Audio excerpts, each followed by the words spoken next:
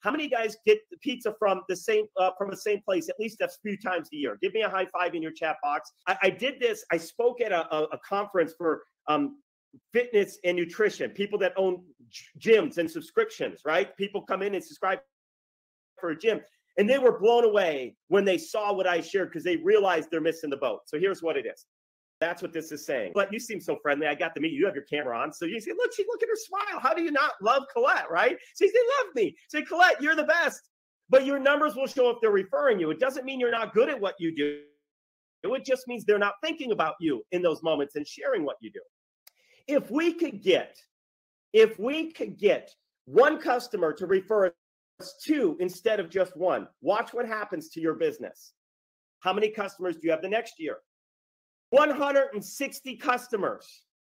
I don't care what business. If you're in a pizza place, all right, you own a pizza company or pizza establishment. If your business did not 10x, 20x over 5 years, you're not getting the referrals that you need to be getting. Are we all on the same page of that?